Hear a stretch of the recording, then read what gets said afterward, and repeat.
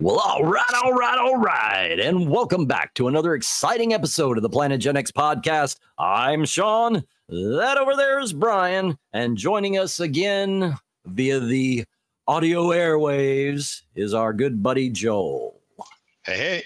Hey, buddy. Good to have you back. Yeah. Thank you. Good to be. We're very glad to have you, sir. So before we get into anything right off the bat, guys, I just want to ask you to please hit that subscribe button, click the like button, leave us a comment. Got us getting a lot more comments lately, getting some likes. It's very cool. Very cool. We thank you so much. So here we are again, Discovery, Season 5, Episode 8. Brian, what, pray tell, is that title? I believe it's called Labyrinth. I was trying to mess that up. Labyrinth. I couldn't mess it up enough to be funny. Sorry. All righty. So yeah, Labyrinth is the name of the episode, obviously to refer back to the Labyrinth of the Mind manuscript that we became familiar with in previous episodes. So we begin with a zoom out and pan of the Breen smacking their poles into the deck of the ship. I didn't realize how funny that was until I just read it back. It's a funeral for Locke. Is this a foreshadowing, guys? Huh? Maul says, I'll fix this. I promise. Nope. You don't think that's foreshadowing? Nope. Okay. Because, I mean, we already said that we thought he was going to get brought back. I think, I mean, I think at this point he is coming back. We are going to see him again. That's the only way we can get over with this story. So I think the foreshadowing's done. I think what you're seeing now is just an annoyance. I'm wondering if what you mean about the foreshadowing is more of like an ascension ceremony that's being foreshadowed. Is that what you're talking about? No, I'm just saying. She says, I'll fix this. I promise. She's saying, I'm going to bring him back. He's your scion. I'm going to bring him back. Right. That, yes. Yeah, right. I think he's coming back. I have no doubt about that, but I wouldn't, I think. Well, I mean, like, that. So we said that last episode. Exactly, but they haven't said it yet. So I'm saying this is the first time they're acknowledging it. Right. Yes, they are. This one's got its fair share too. The Primarch says that Maul has had enough time standing with Locke, and he sends a lieutenant up to motion her away. It's interesting to me, this gentleness with which this Breen touches her arm. It seems like the Primarch notices it too. And is this the first sign that some of the Breen are not actually opposed to Locke and Maul's union? I was kind of wondering if it was something else. Kind of like these authoritarian regimes and whatnot, warlike nations, et cetera, of how the the people that have comprise the citizenry, so to speak, may not be represented by the authoritarian in control. So maybe there's more compassion in the Breen than we've seen presented, I guess, is what. Yeah, we don't know because they just haven't been. We just don't know that much about them. This is the most we've ever gotten. While the Primarch speaks, all the Breen start chanting, "For the Scion!" To which the Primarch shouts, "Silence!" And it's interesting here because the lieutenant that went up to Maul apologizes to the Primarch, and Maul is looking around in wonderment.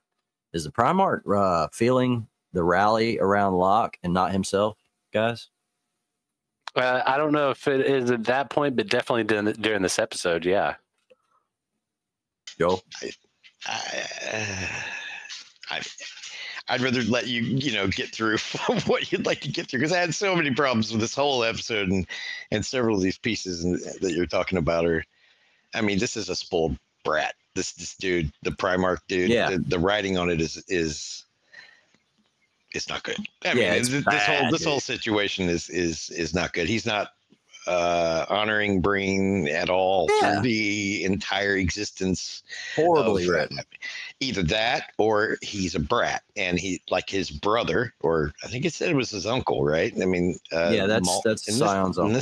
Uncle, right? Yeah. So I don't remember having conversation with family members being this bad, but I know it happens. I mean, I get it, but an uncle and a nephew have they got this much, problem with each other that dude's dead.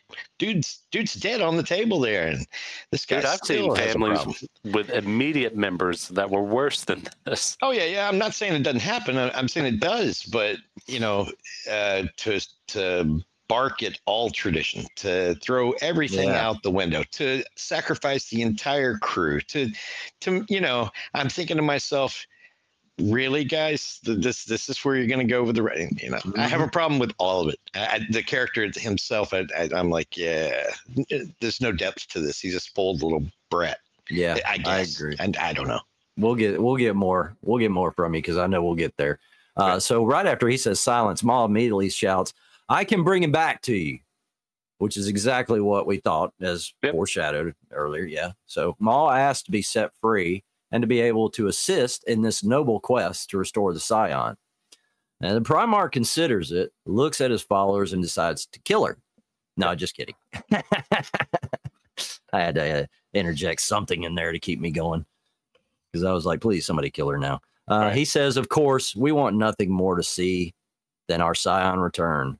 And naturally, he's acting like it's all for the Scion and the betterment of his people, but he wants the power, and he knows that if he said anything other than of course, his followers would have turned on him, right? I mean, that's what I got. I mean, that's what I'm feeling already in this, and we're barely a few minutes into the episode.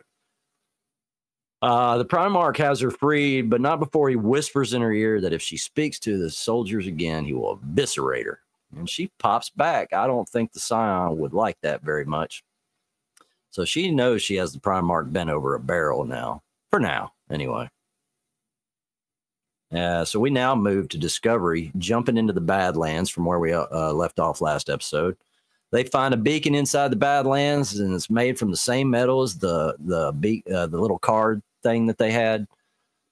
Burnham has Tilly transmit a scan of the card to the beacon, and after a minute or so, they get a hollow image of this being called Hyrel. We don't know what race she is, so that's why I refer to her as a being. Shit. We do know her race. I can't remember what it is. We haven't seen many of them throughout the years. It's the first female of them we've seen. I think we've only seen a couple of others. I want to say it starts with an E. I'll see if I can figure that out while you continue. Yeah, that'd be awesome. So one of the Sworn Order who tends to the Eternal Gallery and Archive and calls it home. Yes. Ephrosion. Okay. Yeah. Good for them. I wouldn't have known that. I would have looked that up too. Yeah. I had it in the back of my head, and I knew it. And I looked. I was interested because I liked that character. She was when she was introduced, it kind of wore off as the episode went along, and she just kind of like performed her role as a cog in the machine of the episode. But she's all right. At the beginning, I liked her a lot. I thought she was quirky and funny and interesting and all the things that you expect from the funny guest. Yeah, the funny was over the top a little bit. This is forced. It's like, damn, now she's got people here. She's just going to start doing her one-liners. Right. Well, I mean, it's something you expect from an archivist, right? Social awkwardness. Yeah. They get the invite and coordinates to the archive and head in. I felt like I was on the People Mover at Disney World, the way the archive was going on about its history and stuff. It was really weird. Right. We get a lot of screen time with the Washington and Detmer's replacements. And I started to wonder, like, why did they write those two out? I mean, I know they took the Enterprise off. I understand that. But why would you introduce new characters now? And it wasn't, it was kind of the beginning of the season, but this is the final season. So I didn't. This is one of those questionable moves that I don't understand why they do it. And there's more of those in this episode. I mean, like that didn't happen in this episode, but like there's more questionable moves. I start wondering why they made this choice. And we'll get to those in a little bit. But they make it into the area safely and see a giant castle-looking structure in space, and that's the archive. Kind of remind me of a little bit of Flash Gordon. Stargate Atlantis for me. Yeah, I can see that. Yep. Yeah. So we get the title screens, and when we come back, Tilly points out that there are still high levels of Cherenkov radiation, and they point out that they can't cloak, but Burnham says, neither can the Breen. And I got my little trope in parentheses there because they have to have some way. It's always something, isn't it? Yep. And I sat here and wondered to myself, so I wonder if the transporters are going to go out in this one. We'll get there, kids. Don't worry. So Hyrel says they detected a Quajon on board and have an artifact in their possession, and would like to give get that person to provide some context on it. And seems a fair recompense, or maybe it's a trap. I don't know. I started wondering like what was her motives at first, and there was no motive really other than to do what she said. So I was way off there. But this was a real reason to give Booker something to do again. Right. Which a reason to put him on screen. Yes. And this is, we'll get to it, like I said, later. Wholeheartedly agree with that. It was a reach. Yeah. Huge reach. And like I said, we'll get to it later, but there's stuff that bothers me with how they handle him in a minute. This is just the worst use of a character I've seen in a hot minute, honestly, with him. Burnham goes to tell Booker about the archive request, and she looks like she doesn't want him to go, and he apologizes. And of course, this is one of those sappy moments I can't stand. They just can't help themselves. This one was a lot of sappy moment free, in my opinion, though, for the most part, except for that. Didn't see a whole lot of them in comparison. Yeah. So there seems to be no resolution, and they go on. So the archive is amazingly cool and huge. Right. I was reminded immediately of the David Tennant Doctor Who two-parter episodes, Silence in the Library and Forest of the Dead. Because up until that point, that was the biggest archive we've ever seen that I know of on TV or movies or something like that. Did you all catch that Doctor Who thing there, or was that just on me? Well, I think I've seen bigger, but right. I thought they did a good job with what they did, but I have seen bigger. Even the Sean Connery movie long ago, The Name of the Rose, one with Christian Slater. Oh yeah, that was pretty big. Yeah, the Doctor Who one was the biggest one I've ever seen. Yeah, the Doctor Who. Yeah, well, he's got everything. Right, he can have anything. So Burnham and Booker are led to a room by Hyrel as she tries some jokes out, and they find a copy of the Labyrinths of the Mind waiting for them on a table shaped just like the TARDIS console. Speaking of Doctor Who, did y'all notice that? A little six-sided console, and even has a round part in the middle. Yes. Yeah. Yeah. So Burnham is the first to ask for the manuscript.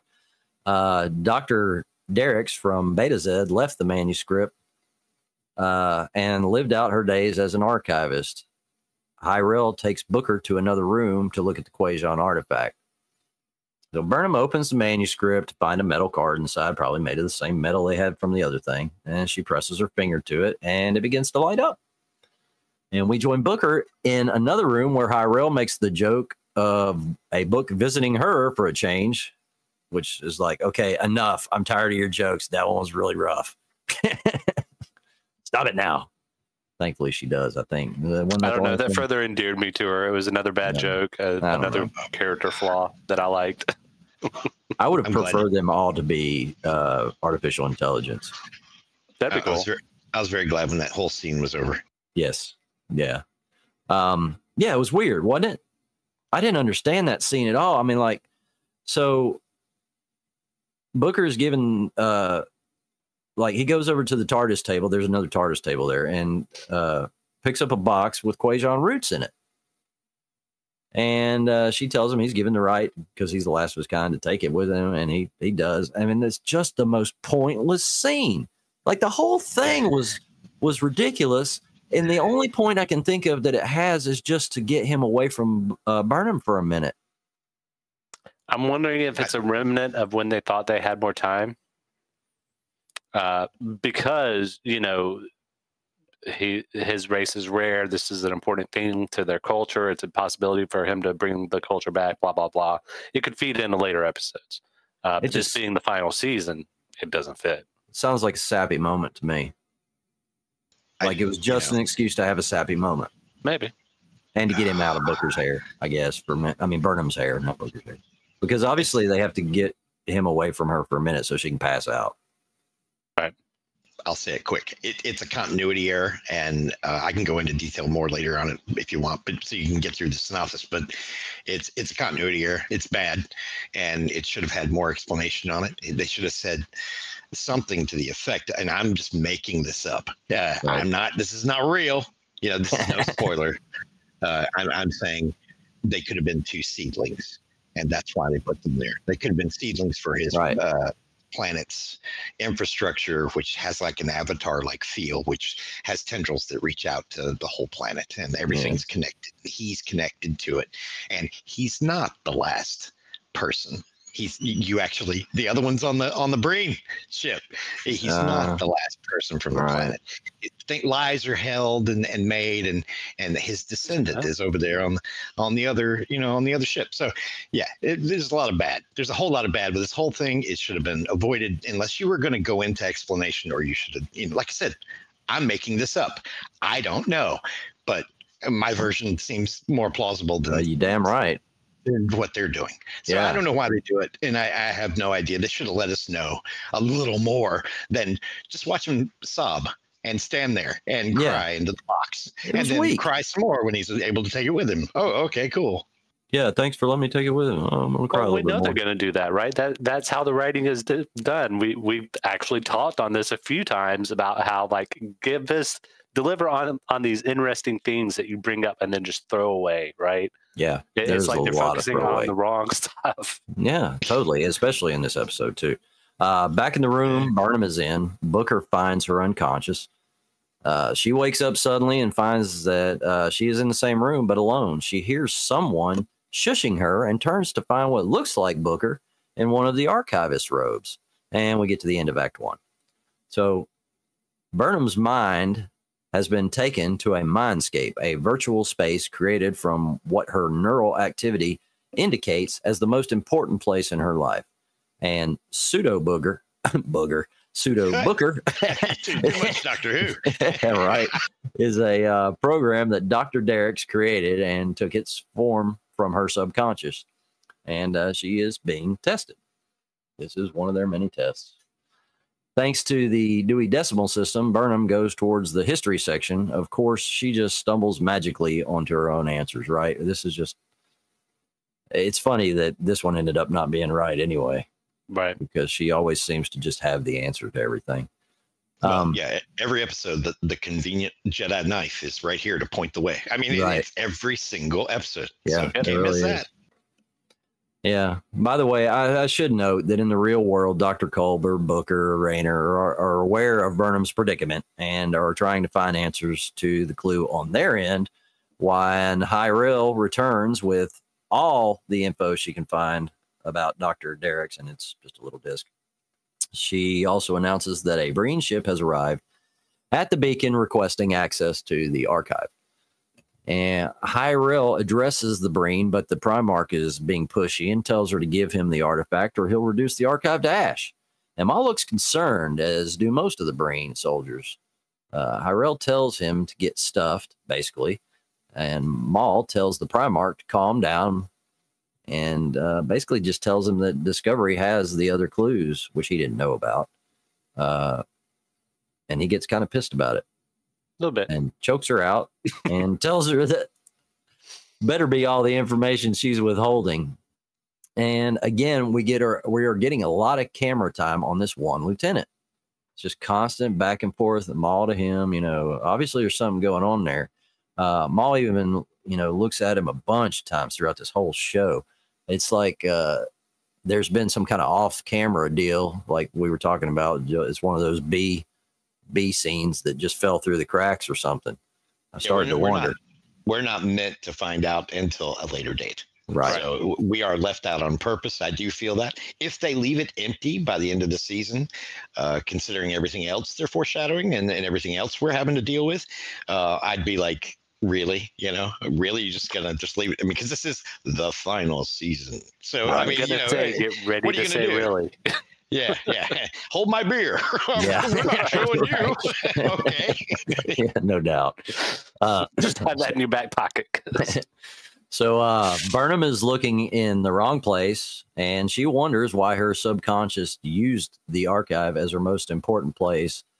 And it's because of the mission. When I'm on a mission, that's my priority. Duh.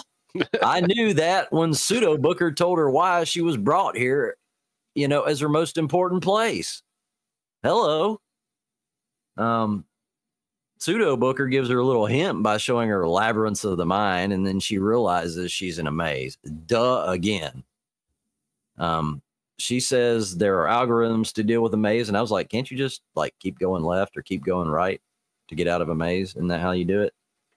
Well, it depends. That's the poor man's algo. There are better algos. It's like a cipher, Yeah, but I mean, worst case, you can just pick one way, go right or go left, and just keep making those moves. There was a classic D&D dungeon, wasn't there, Jay? I think you may be able to help me to where the classic stay left screwed you, right? Wasn't that a module? And no, that was the DM messing with people at Gen Con. Yeah, all the dungeons in the games and all the dungeons in the world, it was left is right and right is always wrong. So always go left in the dungeon. And I could have sworn there was a module that there is, and he created it at Gen Con. Okay. It's like a homebrew type thing. Yeah. And he on purpose wanted to piss off the people at the con. And of course everybody knew the rule. And of course somebody went left and immediately died. So not to digress, but yeah, you are correct. There is that guy who broke the mold back then just to piss. I was just sworn it was a module. I didn't think it was just. I think it is. I can't pull it up off the top of my head, but we can find it. Then we can probably document it if you want. Yeah, it's not that big a deal. Side note. Let's get back to the story. Yeah. All right. Yeah. So Pseudo Booker hands her a bucket of sand, which this sand bucket bothers me. The funniest line in here was Burnham saying, "For what it's worth, I prefer this version of you that is helpful." And Pseudo Booker says, "Tilly would have been just as frustrating." And I agree wholeheartedly. Much rather be stuck with Booker than her. Back in the real world, Rayner and Booker are getting nowhere with an alert when an alert klaxon goes off. And Hyrule comes running in saying, the meeting did not go so well, and they've raised their shields, which means they can't beam back for now, right? So here we go. There it is. They've lost their beam back option for now. This is the phoned-in portion of the show from when you start this scene to when they end up in the room and she wakes up. So I'm just going to warn you. So from there to there, this is all so what? Nobody died. Totally pointless. Who cares? Yep. This is that kind of writing. Yeah, it really is. It really is. So Booker leaves to help Rael prepare for defenses because he's useless again. I mean, honestly, dude. And of course, Rayner orders Discovery to hide and stand by for orders. But yeah, never mind, man. I just don't even know what to say about him anymore because they get rid of him again for absolutely no reason. He goes away. They don't even cut to another scene with him and her. Right. That's probably on the cutting room floor, I would guess. Right. Yep. And then he just comes back. And it's like, well, what the fuck was the point? Oh, damn, I did it. What was the point of that? There's no point to the whole thing. Yeah, so except it's extending time in the show. Hey, exactly. We need a 58-minute show. What can we do? Oh, well, we can do something we've already done. We can, maybe no one will notice. It'll be fine. Everything is fine. Yeah, and I don't even know that they had to get him out of the room again they didn't. So I don't know. So back in the maze, Burnham has got an everlasting bucket of sand, and she's not noticing the corridors she's passing through are fading to darkness. Now, she did mention earlier that she's like, is it getting darker in here? So she did notice a little bit of the lights, but she didn't notice all the corridors fading behind her, which also reminded me of the Doctor Who episode, that same 2 episodes, because the Vajda Narada, the way they wore the shadow. Burnham thinks she has found the end of the maze and ends up right back at the beginning where Pseudo Booker is waiting. He asks her how Dr. Derricks could have been sure that she was one of the good guys. I mean, just because they want it protected doesn't mean that anybody coming along is necessarily the right person. And I said, right here, right now, the answer is within herself. That's what I have written down. I haven't seen the rest of the show when I wrote that. That's what I wrote. And that's the end of Act 2. Back in the real world with Dr. Culber and Rayner, Culber notes, cortisol levels rising in Burnham. And there's a massive jolt to the archive. And Rayner asks Reese, what's going on? The Breen are using shield tunneling technology to get their troops through the shield. Why do we get shield tunneling technology instead of some kind of like specialized radiation with a name and shit like they sometimes give us? Sometimes they give us like these complex names like Chekhov radiation. Yeah, like referring to certain individuals in canon. And then sometimes it's just like, it's tunneling technology. Shield tunnel. Yeah. Yeah. I don't know. I know why, and I'll tell you later. So let him get through a synopsis. Yeah, this is a long synopsis. I couldn't shorten this one at all. I tried, but there was just so much just so much to say. So Rayner calls Booker back, and I got to hear why remove him in the first place. They finally got something for the Discovery crew to do, which I wondered whether that was going to happen or not. Or is this just going to be all here at the archive or what? Yeah. Culber says he needs Rayner and Booker to give him all the time they can. So back with Burnham and Pseudo Booker, she finally starts to figure out it's her mind. Give me a cookie. Y'all better give me a cookie for that one. Her subconscious picked Booker because we did when we logged in. Yeah, they didn't resolve things earlier, and she wants to fix things but doesn't know how. So Burnham admits she is a tryhard and thinking it was the answer. It was not. She thinks she has something to prove because she's messed up for the first time. I mean, since she messed up the first time, y'all know, back when she was a mutineer, she's been a tryhard trying to prove herself to everybody since then. Yeah. Now we are where I wondered if we would end up. It's Stamets time. Stamets, Tall, and Reno are on the shield tunneling technology. Reno. I believe the writers should have just chosen to keep Discovery out at this point. I mean, like, this is such a late edition for Discovery. And just let's quickly, we haven't given Stamets any screen time. We haven't given Tal any screen time. We got to give all these people some time. Reno, this just seems so thrown together for the heck of it, So they basically come up with the Borg solution to the problem. Modulate those frequencies, baby. The Breen uses base duodeca coding, which is extremely hard to hack. And of course, one of Reno's odd jobs gives him a solution. I do have to interrupt. I'm sorry, I keep interrupting you. This is their equivalent to reversing the polarity, right? Yeah. Reverse the frequency modulation is their reverse the polarity. Reverse the polarity of the neutron flow.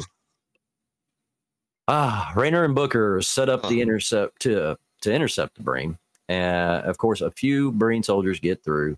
And on the Breen ship, we see their soldiers getting mowed down, and Maul offers to go as she's kicked butt in close quarter situations before with the Federation, so she thinks she can handle it. And the Primarch asks if she thinks he's a fool. And I wanted to say, absolutely you are, sir. You're a really big fool. I think she was thinking about it. I think that was fed to you. I think they did that because everybody was thinking the same thing, right? Like this guy has been a giant tool and fool this whole time. Yes, he has. And he says he'll send as many soldiers as he needs to. And Maul quietly speaks to the lieutenant. We've been getting, close-ups of all episode, and says the Primarch doesn't care about Locke or any of the Breen soldiers. So she's been working him. She knows. That one little tap on... See, and I don't know. Like, if they hadn't done that little touch on the arm, none of that would have made sense either. But the touch... At least they give you some cause and effect. We don't know the effect yet, but at least they give you some. Yeah, I'll give it that. Back on the archive, Booker has been shot, and Rayner takes him to the room where Culber is. Rayner is put in the position to possibly have to abandon Burnham and the crew and get the hell out. So Burnham has her last chat with Pseudo Booker and admits she's afraid of failing and not being enough. Her fear drives her, and she hates it. It makes her feel small and weak, ashamed. She was even afraid she failed Booker or herself. And then all of a sudden she finds out she passes the test. Now, if she is going to be the one to protect what the progenitors left behind, she needs to know herself. I want a big cookie. I want a big, big cookie. I called this one, man. This is something I'm very good at, self-assessment and being honest with myself, like me personally. So I identify with that a lot. If I'd have been put in that situation, I would have been able to spill the beans on myself like that so easily. I don't know what it is. It's it's very useful. If you can do it, oh man, it's so useful. I suggest every one of you like really like try and be introspective and to be honest with yourself about how you really are to people, how you really are to yourself, you know, about everything. And when you're honest with yourself, there really ain't much that can hold you back because you know how to fix yourself. And all you got to do is take that step to fix it. So there's my little inspiration for today. Suitor Booker. I'm all of a sudden going to get bad quick. I feel. Yeah. Pseudo Booker tells Burnham there is a crystal in the viewing room 7. She should get it when she wakes up and break it open. The clue is within. He gives her one last piece of knowledge, and that's how to get through to her final destination. When they get there, I guess there's a secret incantation or a way you got to hold your mouth just right to get through. Well, we won't know because this whole episode is about not giving us the effect. Right. So far, no effect, right? So Burnham wakes up in the real world, and after some pleasantries, they all head out to find the clue. They do, and she breaks it immediately when the beam in. And Burnham screams, "Energize!" And they beam out in just the nick of time. Who is Nick anyway, by the way? Johnny Depp. I think it was Johnny Depp. Nick of time is Johnny Depp. Excellent. Big Johnny Depp fan. Back on Discovery, they fly in to try and get the Breen away from the archive. The Primarch attacks the archive and demands the clues. Burnham is probably bluffing, but tells the Primarch he must swear a Turgan, a Breen blood oath, a sacred Breen blood oath, to spare the archive and all its inhabitants. Very shrewd, as now he'll be forced to adhere, and when he doesn't, that's when Maul and the lieutenant will step in. That's what I wrote before we even get there. That's how easy this shit is to decipher. Yep. Burnham orders Tilly to get all the clues up to the bridge so they can figure out where to go. On the Breen ship, Maul questions why Burnham would do this, and of course the Primarch is betting on the compassion of humans. And he usually wouldn't be wrong in that regard. Back on Discovery, Burnham gets antsy and calls for Tilly, who jumps in saying, I'm here. And so there's obviously this sense of urgency, right? And Burnham does something that I can't stand during moments like this. It's to take this moment of like a deep breath and then look at Tilly. And, you know, it's just like a good 5 to 10 seconds that pass. And you're just like, bro, are we in a hurry? Just plug that thing in there. Come on.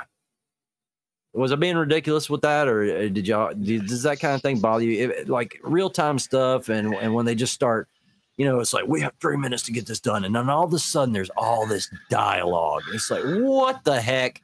Yeah, everybody's got peeves, and I think it shows up a lot in this show. I think if we let Jay speak on all of his peeves, we would never end this episode. Right? You are correct. I have a hard time biting my tongue on this one. Right. Yeah. Well, we'll let your tongue loose here in a minute. We're almost through this thing. Right. A big map comes out of the clues, and Burnham says to get a scan of it to Stamets and stand by to jump. Back on the Breen ship, they receive the map. The Primarch decides to destroy Discovery, and Maul pipes up again, saying he'll start a war with the Federation, and she keeps turning to the lieutenant. Is she concerned for Booker? I wonder. She does seem concerned, doesn't she? Not just, you know, like there's genuine concern there. I don't know. It's weird. It's kind of like they're trying to do this 180 on her character, right? Because we're introduced to her, and she doesn't give a shit. She has a purpose. I don't know. Maybe I don't know. She they're clearly trying to intimate something, right? But I mean, this is not the character. Like, obviously, she's dealing with this huge loss, which I don't know. I don't know if that comes through well or not. But you know, this is not who we were introduced to. This is not some permutation of that. In my mind, this is the writing. This is what happened. The writing happened. Yeah, it's the bane of our existence in writers. Discovery goes into evasive maneuvers and the Breen fire. Burnham says, on my mark, now. And they begin to jump. Is it necessary to wait all that time? Just jump, right? Just tell them to jump. What's this on my mark now? What are we waiting on? Or just on my mark, right? Yeah, I mean, like how it usually happens. We're not waiting on something to power up, so we need a good 10 seconds for it to, charge. Just go. So they do finally. They jump, and a large explosion happens right when they jump, and that's the whole point. She invented the nacelles. I didn't mention that part. They invented the nacelles to make a little ruse to make it look like they were destroyed. Old tricks. Discovery emerges looking extra cripsy, and they get damage. They get the damage report, and the spore drive is fried, as well as the warp drive. Of course. So they're supposed to, Nobody's dead. Everybody. No, not everybody. Nobody's dead. Several wounded. Just so we're clear. Yeah. So they got no sense of. They got no fast propulsion. They just have impulse. So they're not where they're supposed to be either. They have to limp to that location. Tilly says they have about 6 hours to the Breen can reach the coordinates of maximum warp. So there's our time for the next episode. It'll be about 6 hours.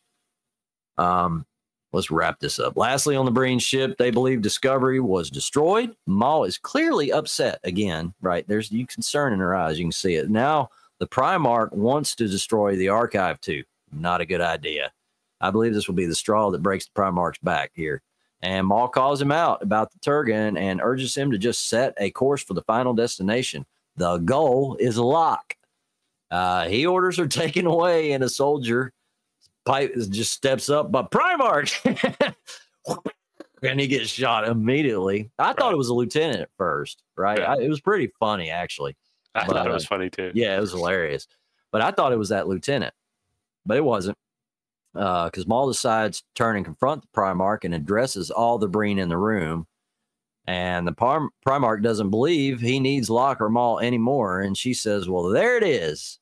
He doesn't give a damn about the Scion, your oaths, or the lives of your soldiers.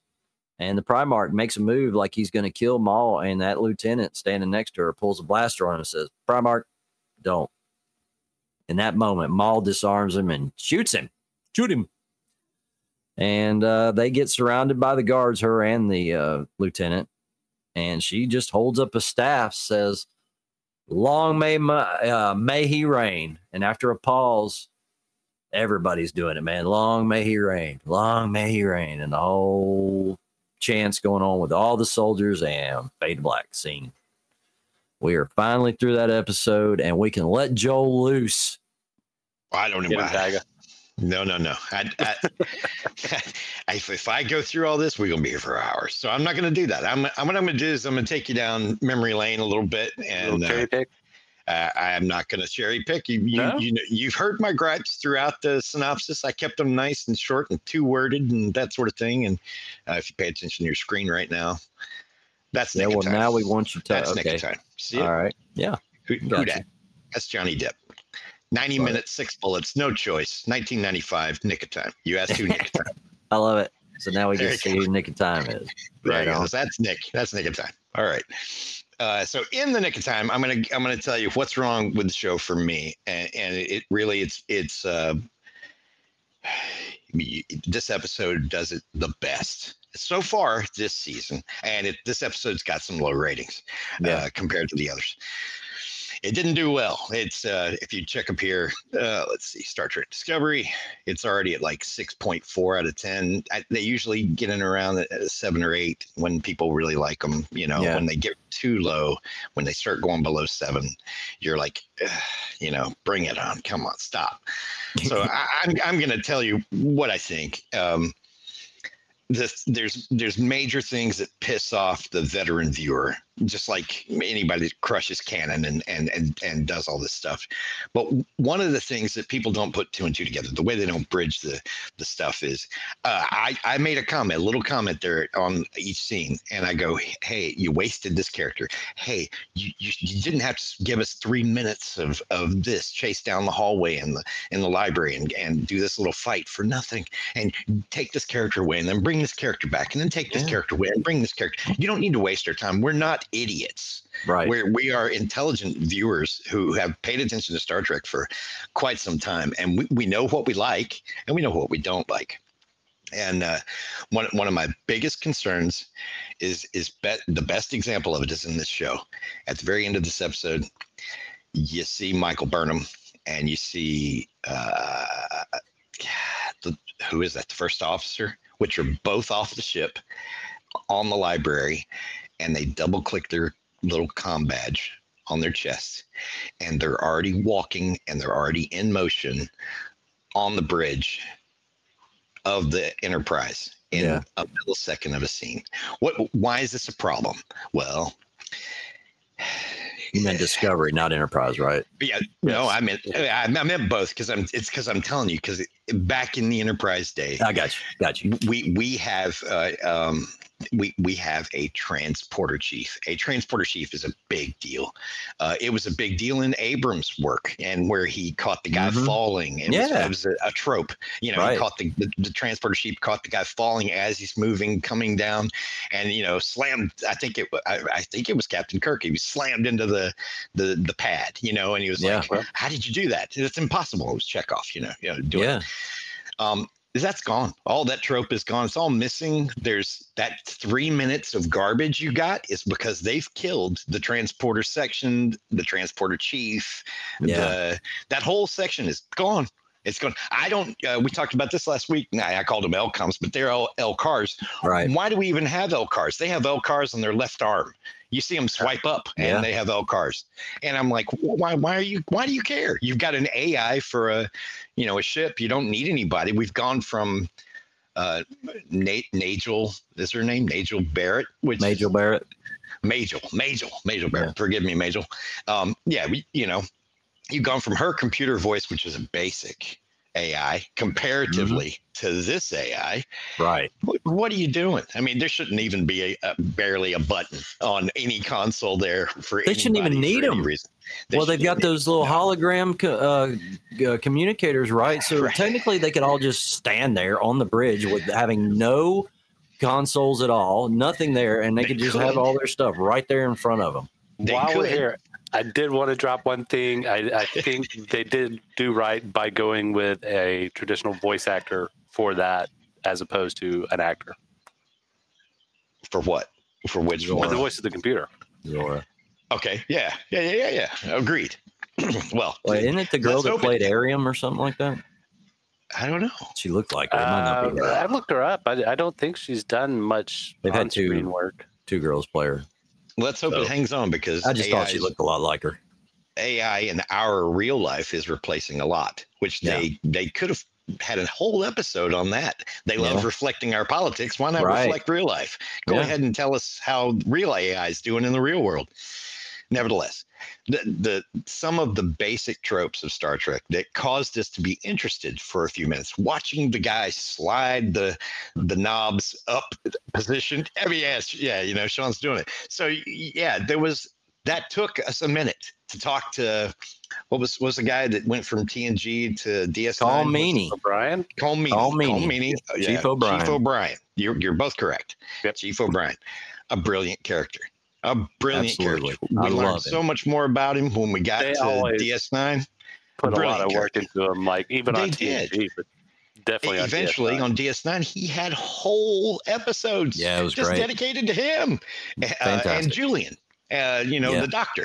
And we've had Doctor episodes centric before, but we've never had. Not really. I mean, not the transporter chief. Not as much as DS9. I was like, what are you thinking there? Because he wasn't the Scotty character, which Reno kind of reminds me of the Scotty. Right. Version, exactly. And that's why we enjoy it. But where's Chief O'Brien?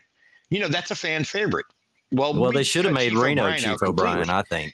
Yeah, but they didn't. They made her Scotty. You know it. I know. Well, Stamets is supposed to be. That's the thing. They noticed he's not even the chief engineer. That's what bugged the hell out of me.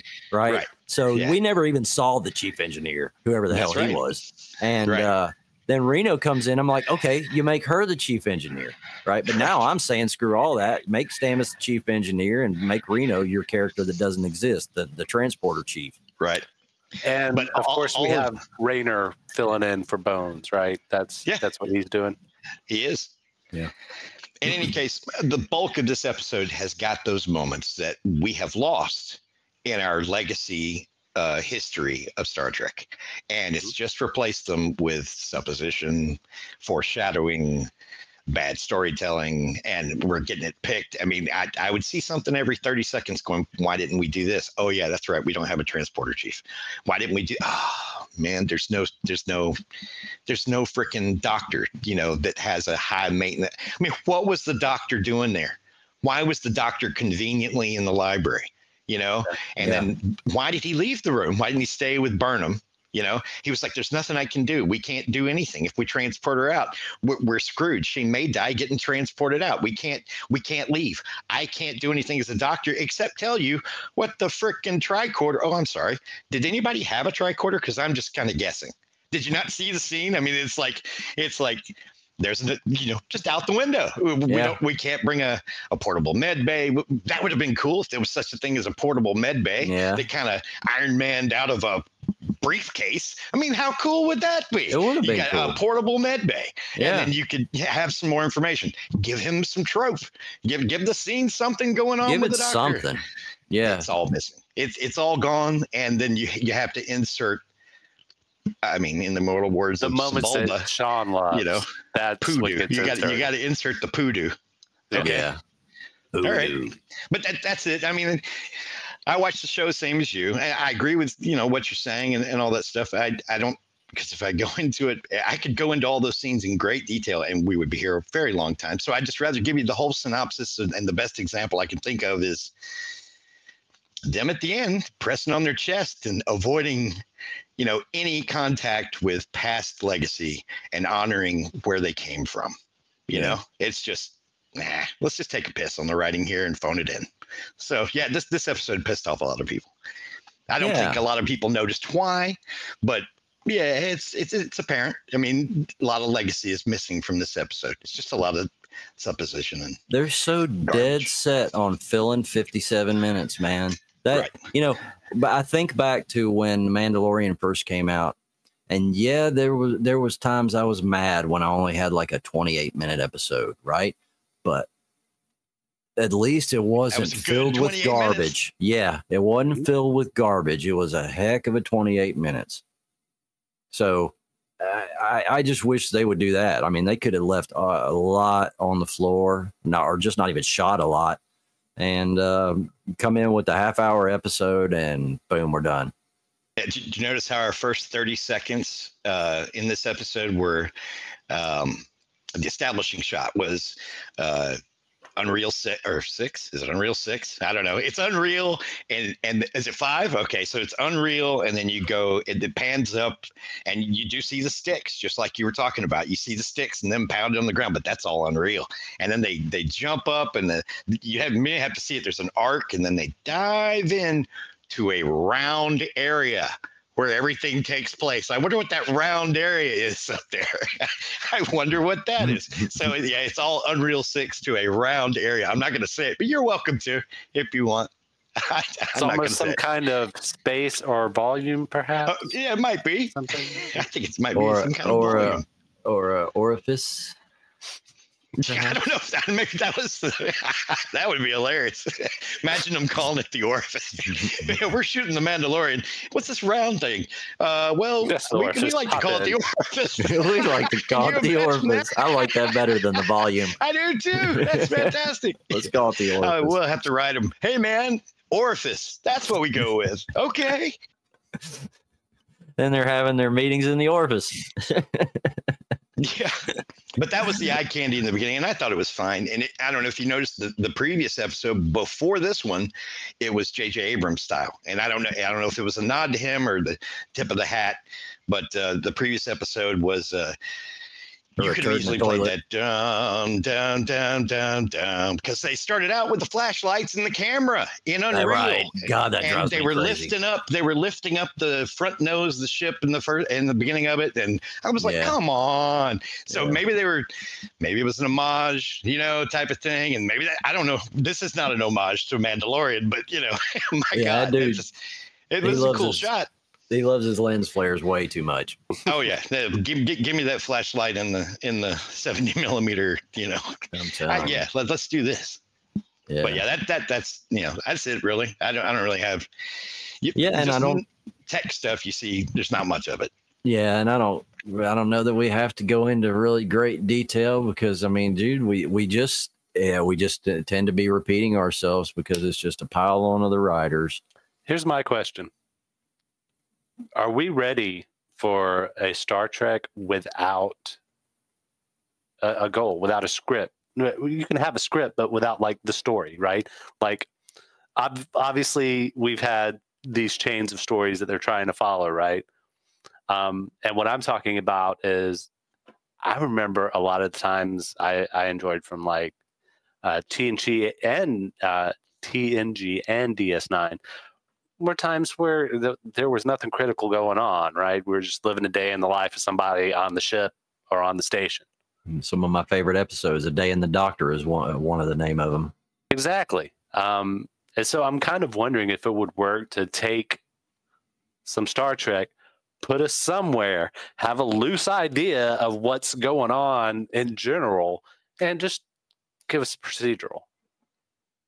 That's rare these days in almost every single TV show that you find, because almost everything has done away with the encapsulation of an episode.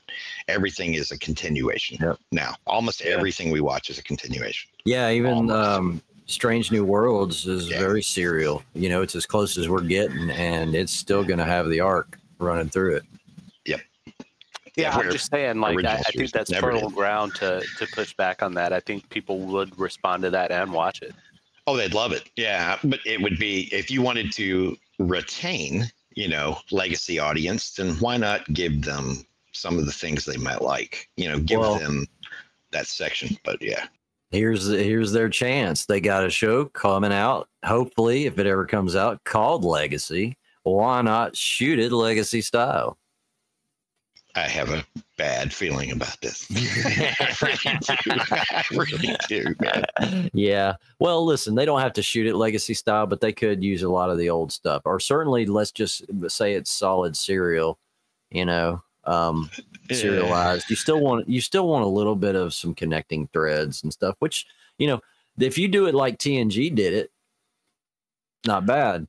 Well, here's my idea. Like, honestly, never mind. I don't want to give that idea away because somebody will take it and run with it. And it's a really good idea of how to do it.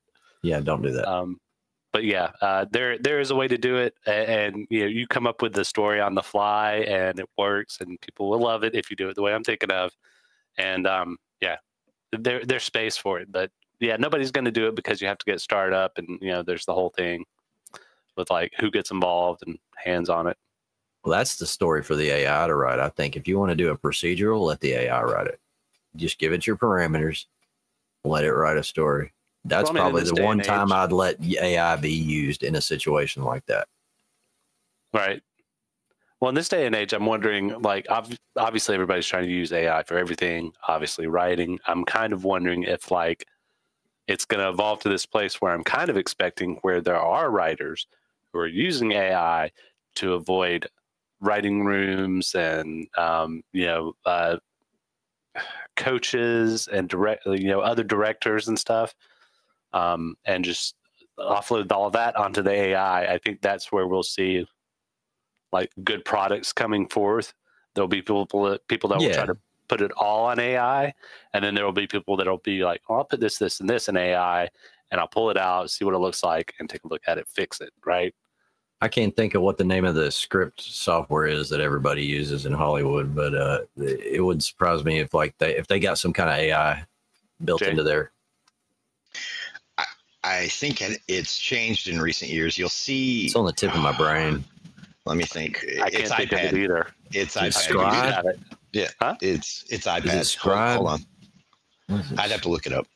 But I saw a picture of man, I hate name dropping her name because I know I'm not going to like her work, but Leslie Headland, Kathleen Kennedy's, new Golden Girl that's doing Acolyte. There's a picture. There's a pre behind the scenes picture of her holding it with the script notes on an iPad with one of those Velcro backing things on her hand. It's just going over script notes. I've seen the picture, but I see the name of the script, software. Yeah, it's on mine, but I can't think of it. I think it's on iPad. I'll put it on the screen in post. No worries. So anyway, that's enough of that stuff. I think we've covered it all. We're coming up on an hour now, so let's just stick a fork in that episode and be done with it, guys. Stars? I'm sorry? We're going to give it stars? We want to give it stars. Yeah, we need to be consistent in that regard. I almost forgot the stars. So, 2. Yeah, 2. Absolutely. 2 sounds good to me. Yeah, no way am I giving it more. Across the board. Yeah. No, they cut off Reno, and they're not going to get that extra bonus from me. They I don't know if you saw that. They gave her the less than they gave her the episode before, and I was like, ugh. Yeah. Just go away. Oh, the whole thing with them putting him in there was just senseless. It was just like, here, have a little something to do real quick, so y'all can get some screen time. Yeah, I didn't appreciate that at all. Yeah.